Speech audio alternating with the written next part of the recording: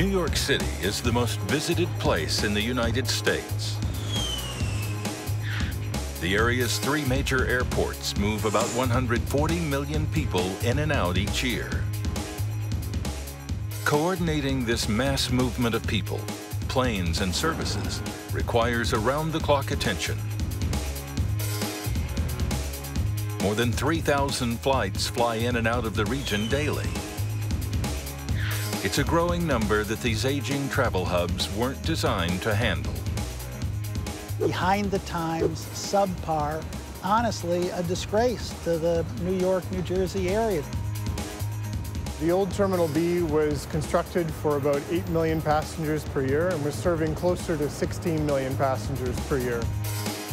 Now, all 3 airports need major upgrades. This is how New York manages one of the most complex airport systems on Earth.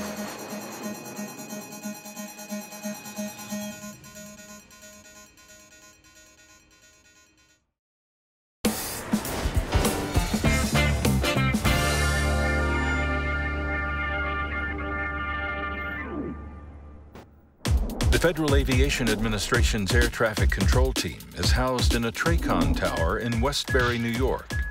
Here, a team of air traffic controllers guide approaching and departing aircrafts, connecting them to the local airport towers. There are 5 or even 6 airports that have lights arriving and departing. In normal conditions, the region can handle up to 270 flights per hour. But this number decreases if the FAA needs to add distance between planes on approach, if there are any slight deviations in and out of the area. But despite this careful coordination, New York's airports are plagued by delayed flights. In 2019, only 66% of flights flying into Newark were on time, less than the national average of about 77%. These delays are a big reason why all 3 airports regularly land on the list of lowest rated airports in the United States. To keep up, New York's airports are continually demolishing, renovating, and constructing new terminals, which must also account for critical changes in security, technology, and evolving passenger needs. This is the baggage handling system at LaGuardia's Terminal B. It's one of the most advanced in the country. It takes about 3,250 bags per hour. It spans across 3 floors. We have 5 CTX machines with space for a future 6th one if necessary in the future. And we have 17 sortation piers downstairs for the airlines to recollect that baggage. It's an intricate system that most flyers will never see. When passengers check in, they expect their bag is going to make it with them on their flight, so this is the vessel that gets that to happen. The airlines are responsible for inducting the baggage, so upstairs on level 3 at the ticket counters, they physically put the bag, the tag on, and put it on the belt. Once loaded onto the belt, luggage travels down to the next level for security inspection. Here we have our 2 sort feed lines. These lines feed all the bags that were inducted up on level 3 departures, and it sorts it to one of our available X-ray machines. So it's round-robin style, the first available machine. That's where the bag will go. And the diverters here will help push the bag to that CTX machine. These are the 5 X-rays machines. They're Smith Detection, state-of-the-art X-ray machines. They scan the bag for an image. Anything that's prohibited, according to the TSA, will flag in that image. The system flags about 10% of luggage. These suitcases are transferred by state-of-the-art robots called Mobile Inspection Tables, or MITs, to the checked baggage resolution area. They wait right outside the room for any alarmed bag to drop on them. Once they drop, they make their way into the room. They go and they dock up at the first available TSA agent station that's active. While they're docked, they're actually charging. The TSA goes ahead, does their inspection. Once they give it the clear, or the second option is to reinsert, which means they just want another image through the X-ray machine. They indicate that on the mobile inspection table, and then the table makes its way outside of the room and then goes and drops the bag either on the clear or the reinsert line. With 55 MIT robots, LaGuardia's system is one of the largest in the U.S., and it fundamentally changed the way the TSA manages baggage. This intricate system is just one cog in LaGuardia's terminal network.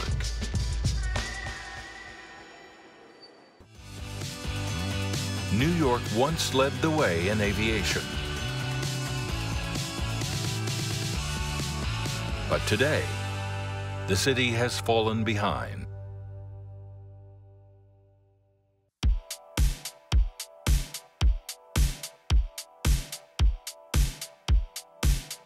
That's why the Port Authority invested $4 billion in LaGuardia updates in 2015.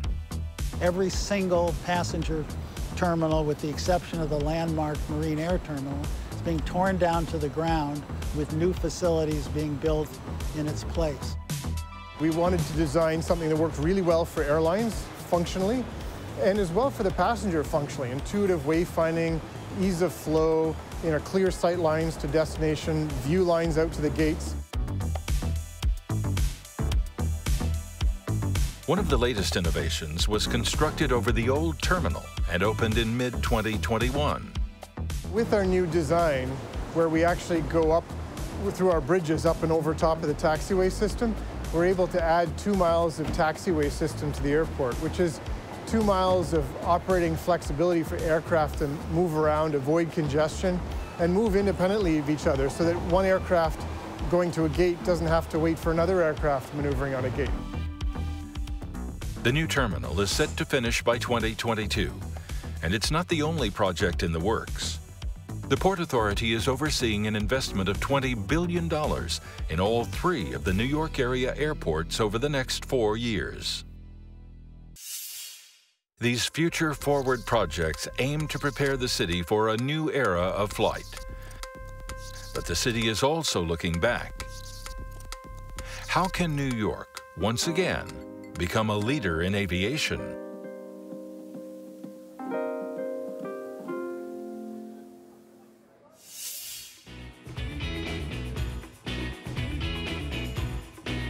In the 1960s, air travel was a luxury.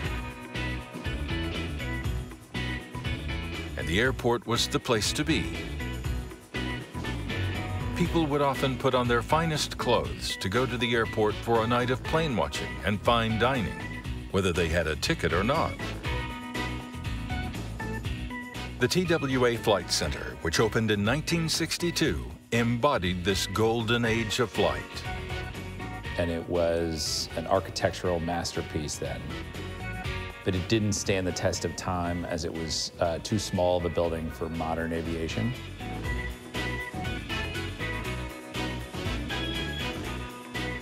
By 2001, the airline filed for bankruptcy and the Flight Center closed its doors.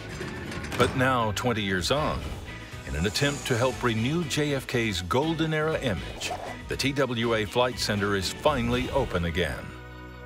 This time as a hotel. We worked with 22 government agencies to restore the old building, which is a National Historic Landmark, to build 2 new hotel towers right next to it. So the iconic original building is our lobby. We have a 200,000 square foot lobby, and the hotel buildings flank it on either side. Some of the lighting is quite iconic in the 66,000 square foot volume, and the swooping shells.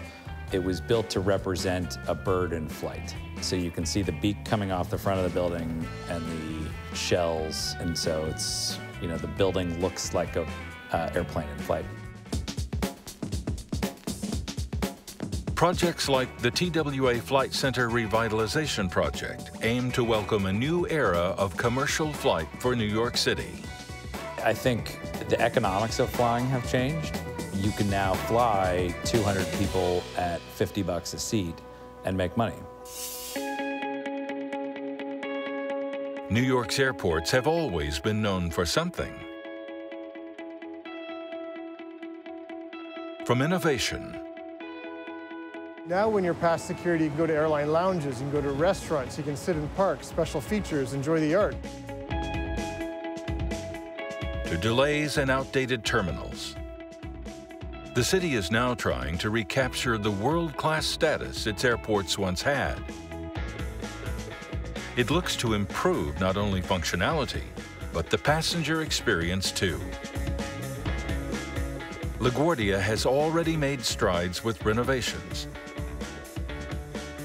and Newark and JFK are on its heels. As global air travel continues to grow, New York plans to grow with it. There are talks of a new public transit line with direct access to LaGuardia from the city, and a supersonic jet from JFK to London that will fly passengers in between in as little as 3.5 hours. We're going from back of the class, outdated, truly a disgrace, to moving to best in class, from worst to first. That's our framework.